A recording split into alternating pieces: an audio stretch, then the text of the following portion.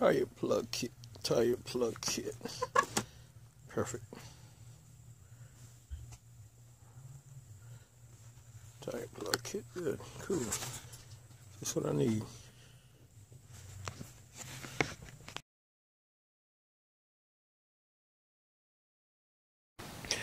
I'm going to show you the quick and easy way how to repair your tire for about less than $4. You go to Dollar General, first of all, and you buy you the tire repair kit.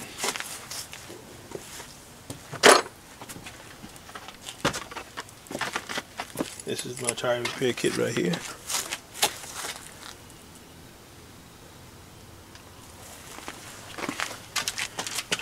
Open it up.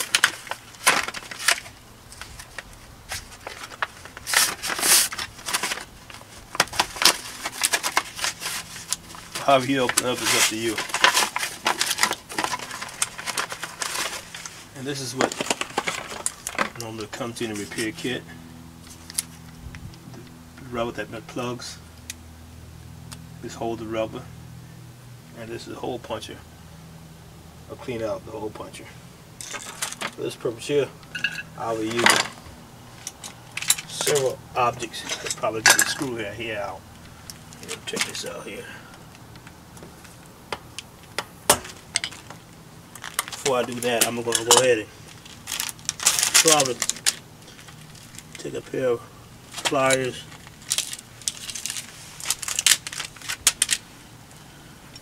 Smooth out the end of it right here.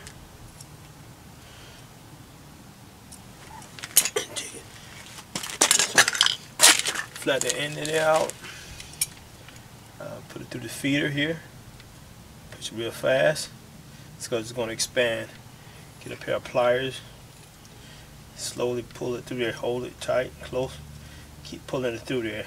And I usually carry mine over to the center. It also depends on the tire you have and the bigger the hole. I like to do this right here in the center, so it's double feed. I'll push all the way in and pull all the way out. Then I cut early, and I'll show you what I'm talking about.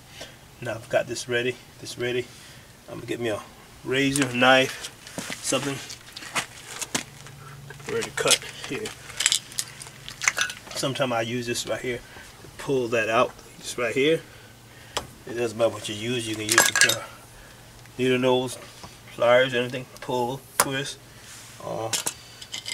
You can use a pair of regular pliers. Take it out. It doesn't need a smaller needle nose. Depends what object it is. My purpose here, I'll be using my let's see. I don't know. That right there might work. I stick it underneath the end. I can just pull it out from here. I can hit over now. Pull it out, comes out. I clean out the hole. Twist, push, twist. Hold that in here. Make sure this is ready. Twist and pull it out and turn at the same time. Twist and turn it. Coming out of it. Twist and push it in hard. Push it in hard. Takes a little energy and muscle. Push it in hard. Push it in hard. Push it in hard. Keep pushing it in.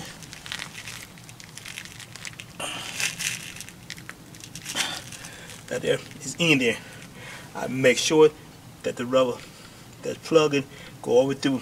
When I pull this out, you'll see it has a self-releasing hook. Like that.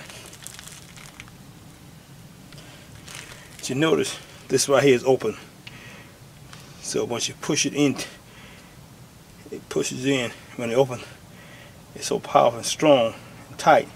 This right here has an open area in it. I'll show you here. Right here. Get that angle of the camera. Right here. That's an opening right here. See the opening? That's where that thing comes out when you pull it away from the tire. It stays in place like so. That's what happened. This here groove right here, you can use that to clean out the object or push it in. You can also use a screwdriver. Sometimes I've used screwdriver. These things come in different shapes, forms, and styles. Got these two right here. This is the one you put the plug on to.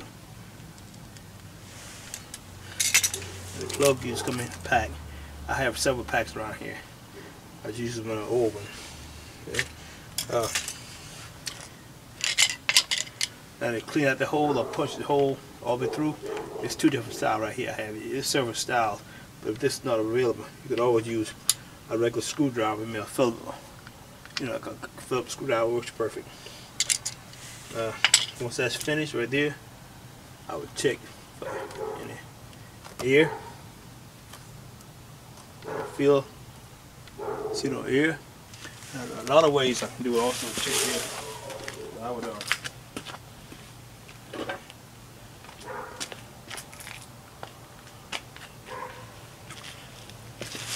I usually take a little bit of soap detergent, or you can use anything. Some people can use the water. Take a little soap detergent and I slowly pull it around there. Now if I see bubbles somewhere around that area there, I know that it's still a bigger leak.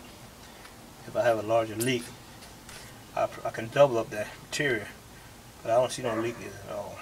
No bubbles or nothing. So that tells me one thing. That's good to go for that purpose. Now, what I'm doing now is I'm just going to shave off a little bit of stuff right here. So you can use anything, or you can leave it on, but you can feel a little bump. I usually shave it off a little bit. I'll pull it back a little bit and cut it slowly. It's hard to cut now, but just take your time, no rush. I keep a repair kit everywhere I go. I do a lot of driving, and that's what I did just now. I just finished that problem. Now my tire is good to go. What I'm gonna do now is I'm gonna check the temperature, not temperature, but the pressure of PSI, or is the air quality. I'll probably use a 32 PSI for this tire here. Right now I got 22, so I'm pulling air in.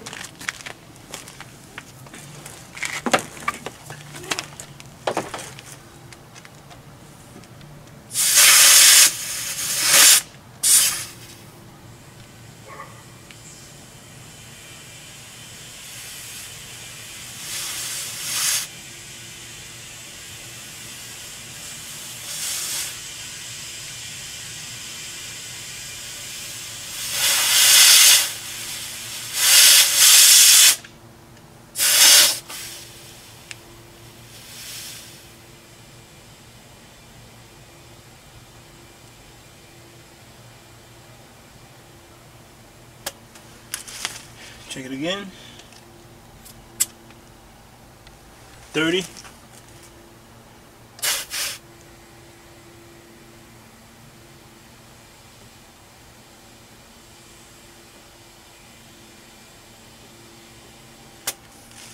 Check it again.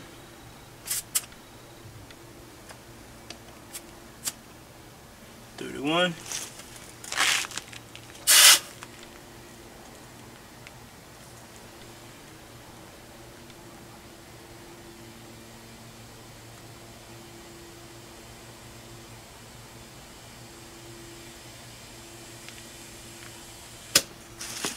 Check it again.